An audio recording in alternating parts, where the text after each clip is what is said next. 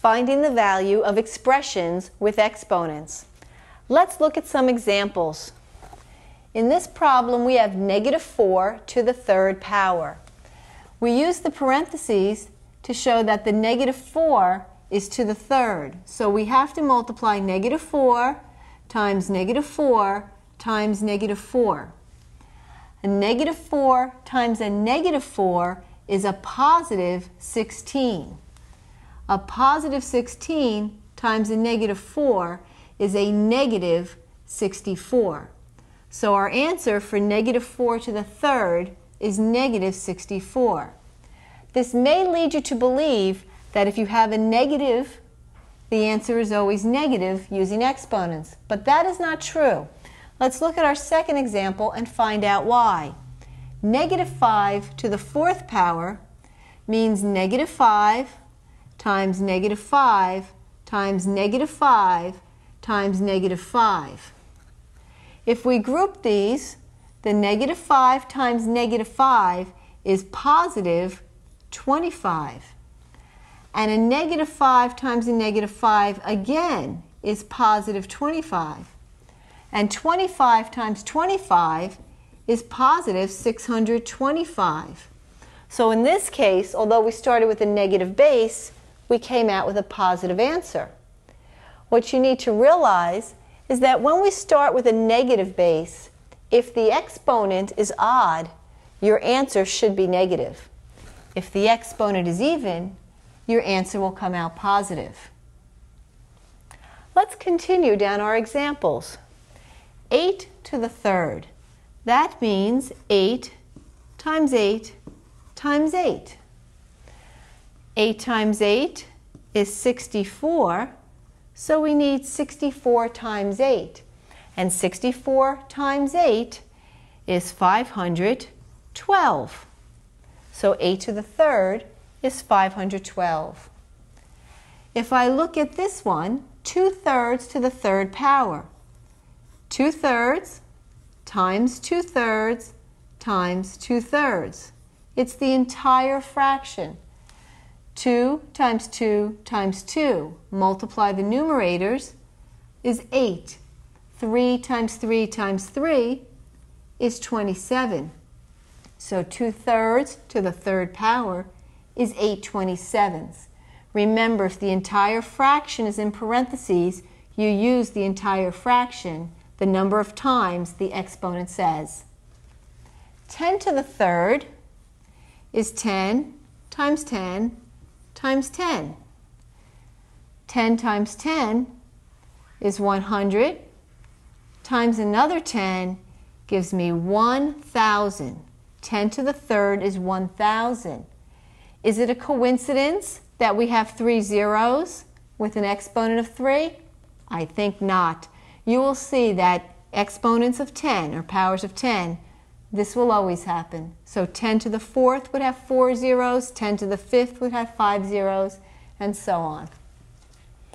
Let's look at this one. We have a fraction, but the entire fraction is not in parentheses. We have 4 to the second over 3 to the third. This means we're going to take the 4 times 4 in the numerator and the 3 times 3 times 3 in that denominator. 4 times 4 is 16. 3 times 3 times 3 is 27. So we get 16/27 as our answer to 4 to the second over 3 to the third. So compare this one to our next one, where the entire fraction is once again in parentheses. 1/2 times 1/2 times 1/2. This 3 is for the entire fraction. 1 times 1 times 1 is 1. 2 times 2 times 2 is 8. So 1/2 to the third power equals 1/8. Let's look at our last example.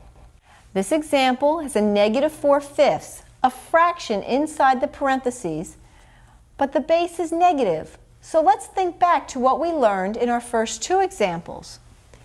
If we have a negative base and the exponent is odd, we get a negative answer. If we have a negative base and the exponent is even, we get a positive answer. In our last example, we have a negative base with an odd exponent. By using this rule, negative base, odd exponent, we should get a negative answer. This is a good way to check our work when we're finished.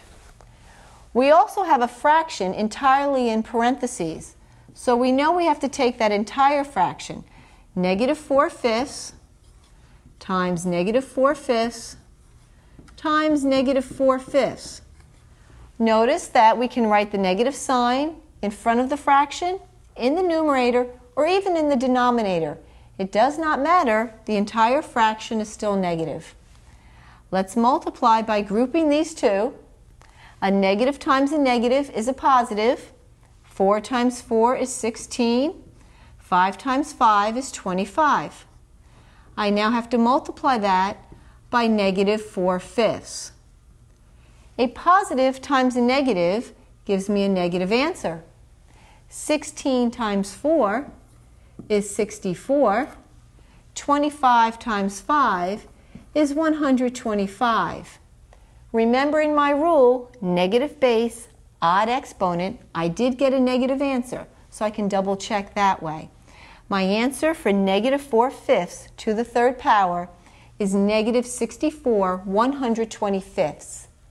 Working with exponents is not difficult, but there is room for many careless mistakes. So work carefully and you'll be fine.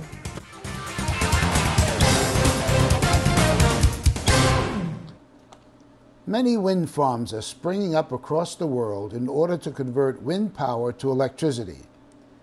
The wind makes the blades turn, the blades turns the turbine, and the turbine converts the mechanical energy into electrical power. Obviously, the speed of the wind and the diameter and area of the blades of the windmill determine the amount of electricity. Let's look at the standard formula for calculating expected energy from a wind turbine.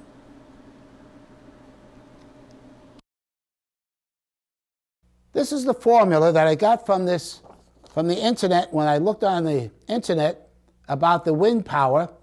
And notice what it says: the effects of large-scale and small-scale turbulence on the power output of a small horizontal axis wind turbine. And so the web has a lot of information, and this is the formula that they had. Power equals 1/2 P A over velocity cubed. And P is density of air. Now remember, if you have those wind turbines at sea level, and some of them have them like in the ocean, but there's some on top of mountains, and the air gets thinner. So air gets thinner at high elevation. So that is put into the formula, the density of air. A equals the area determined by the blade diameter. So that's also important. The area, how big is the blade? How much area does it have? And V, obviously, is the wind velocity. And wind velocity is cubed. But I just want to show you that algebra is used all over. And if you're going to work on wind turbines, you have to know algebra to work in that kind of a field. Please pause the video now and complete the problems in your workbook. When finished, press play, and we'll continue with the next lesson.